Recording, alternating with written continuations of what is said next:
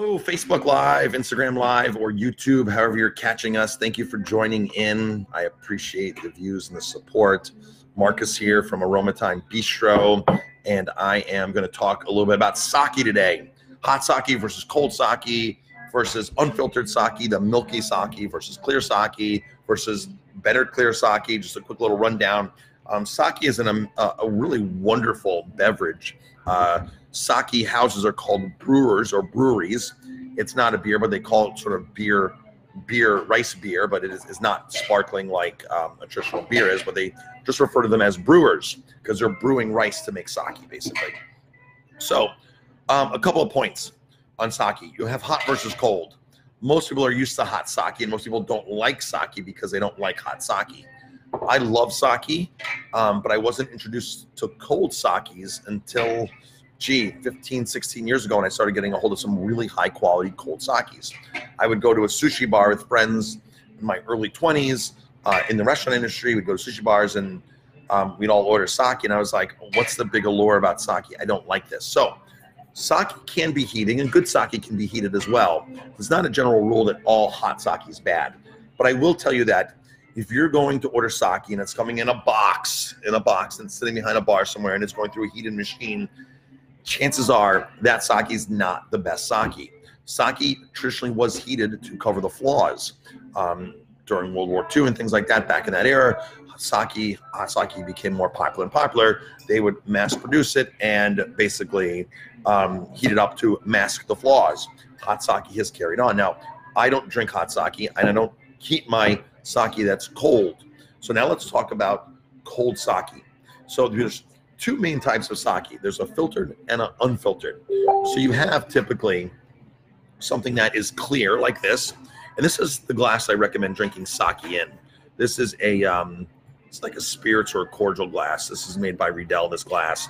And folks, this is clear sake. This is Junmai. This is a Junmai sake from Iwasatsu in Japan, northern Japan. All right. There's Momakawa, which is from Oregon. Both of these are certified organic, both these sakes. The only organic brewer, what I'm told, in Japan, and they have a property in Japan, and they also brew here in Oregon, the Momakawa. So this one is clear, folks. This is what's in my glass. That's clear. This is, if you see on the label here, it is going to say Junmai. Junmai. So the way sakes, the quality of sake is measured is by how much of the rice that they take off. So they polish the rice, or they basically shave it down, and they put these in tumblers, and they basically shave off layers and layers of the rice. The closer to the core of the rice you get, the closer to the center of that rice you get, the more delicate flavors, more elegant, the more softer, the more expensive. Those are daiginjos, as opposed to Junmai, So it goes Junmai Ginjo, and then Junmai Daiginjo. So that's the layering and polishing. They literally take anywhere from 10% of the rice, and they haul it down to even 50%, depending upon the grades. So this is a Junmai Ginjo.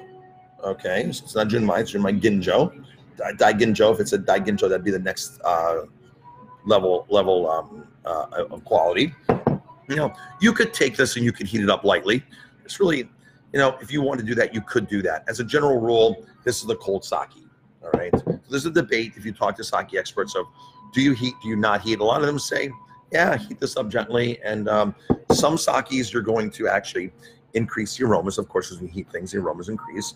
But again, hot sake was typically made back in the day to mask flavors. And there's still a lot of bad sake out there that's heated up to mask the flavors.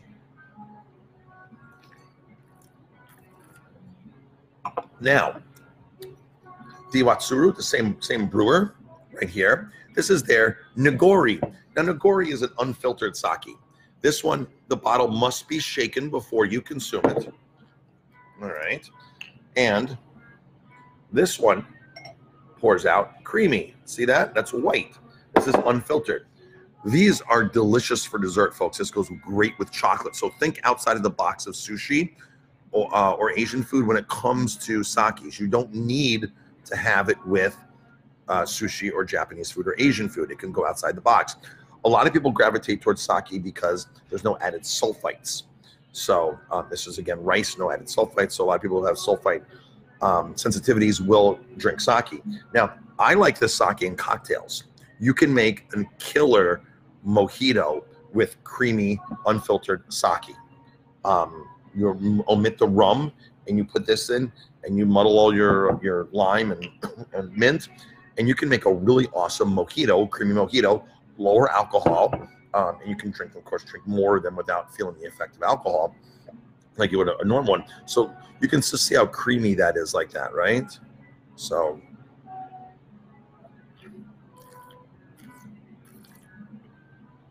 the sake tends to be richer. It can cut through more food. That's why I suggest this with chocolate. Again, this is very delicate sake in general. The cold sakes, or at least these sakes that I'm drinking here, they are delicate sakes. And folks, this is the proper glass. This is what I would drink sake in. I would not drink it. You know, the Japanese, of course, do those little tiny cups. I like to get my nose in, smell, get the aroma, be able to swirl it. So I find this glass to be the best. This glass is about a 6-ounce glass, and we filled up about 2 ounces of sake. This is what we serve here at the restaurant, by the way. That's our sake glass, and these are our sakes. Now, Diwatsuru Brewery makes a rosé sake. This sake comes from a special purple or brown rice that this brewery here in northern Japan actually resurrected this particular type of rice. They're the only ones that have this rare purple rice, and they make sake out of this.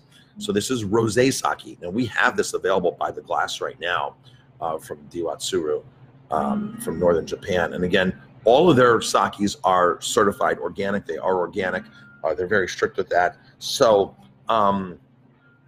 this is really cool. This just came in, by the way. This is rosé sake. Cannot wait to start serving this. Really, really, really cool. I'm not sure if it's labeled by a grade like Junmai or something, or what exactly, how much they polish it. A lot of sake experts will say, well, how much is the rice polished? They want to know the percentage of how much the rice is polished down to see what's going on with it. So yeah, so rosé sake. So quick recap. Hot sake typically was made to cover up imperfections. This was bulk sake. This was industrial sake. That sake still exists on the market today. I would avoid, personally, sake that comes in a box that sits on behind a bar, and it's heated up through this whole machine. I would avoid that. Okay, that's the most popular type, by the way. The next type of sake is cold sake, and you have several different grades: Junmai Ginjo, and Daiginjo. Those grades go with the amount of rice that they polish, or the more they get to the center of the core of the rice. The more elegant, distinctive flavors, the elegance of the sake comes from the center of the rice. On the outside, where the bran is, that's where more the imperfections are, and the more impurities and the off flavors. So the more that they hone that in and polish it and hull it down, the more of an elegant, more expensive, lower yield, higher quality sake they're going to make. So Junmai Daiginjo, Junmai Ginjo, and then Daiginjo. Those are basically the 3 grades to look for when you're out sake shopping. And this one is a rosé sake. That's a rundown on sake, folks. You can make cocktails. You can make martinis. You can do a lot of really cool things. You can go online and search for sake cocktails, and you will find a ton of recipes. So if you want to go out to a restaurant, or you just want to drink a couple martinis or some beverage cocktails, you don't want that high alcohol, sake is your best choice. And think of sake way beyond Japanese food and sushi. It goes with a lot of different foods, including the unfiltered one, which I love, with chocolate. This was amazing with our chocolate torte, by the way. So, all right, folks, that's it on sake today. Thank you very much. Appreciate the views, and we'll talk to you later.